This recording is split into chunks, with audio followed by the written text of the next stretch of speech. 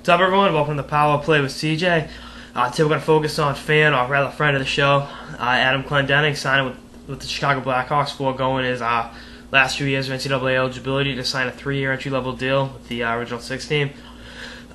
First off, congratulations, Clenny. Even broke out the Blackhawks swag for you.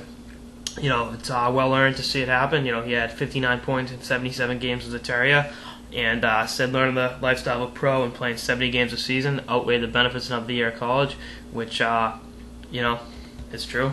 And like I said, I'm real happy for him. Signed a 3-year entry-level deal, and you know, good player, good kid. Can't say enough good things about him. And I just gonna share a personal story.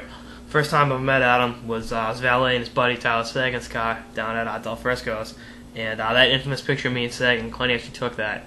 And you know, Sagan's sister had not too nice things to say as the picture was being taken, but Clenny could not have been nicer, and recognized me as CJ from the Power Play, which, you know, is pretty cool to recognize as that. And every time I met him since, nothing but good things to say about him. Good kid, good hockey player. And it's great to see, you know, good things happening to good people, you know, in the form of that contract. And you know, whether you're in Chicago next year or Rockford, I'll try to catch you against the Bolts or enough AHL teams in New England while I'm home to catch a game. Definitely. And dude, get Aliana Kolarianov on the Power Play with CJ. She's a personal friend of hers through Tyler Sagan. And you know, like I said, beyond that, nothing but great things to say about him.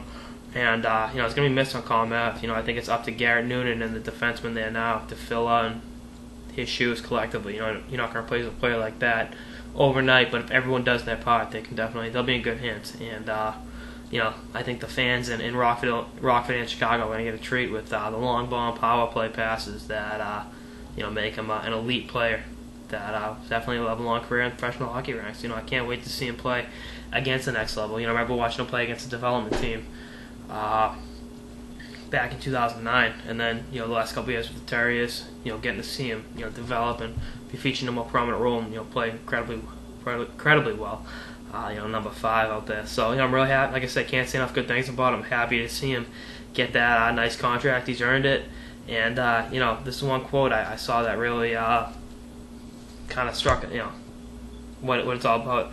Quote unquote, I always wanted to be a Terrier, and I hope that I always will be. And for fans of the BU Terriers, you know, obviously, yeah, I'll always be number 5 in our playbooks, number 1 in our hearts. And, you know, great player during his 2-year tenure at BU. It's unfortunate the team didn't have more success.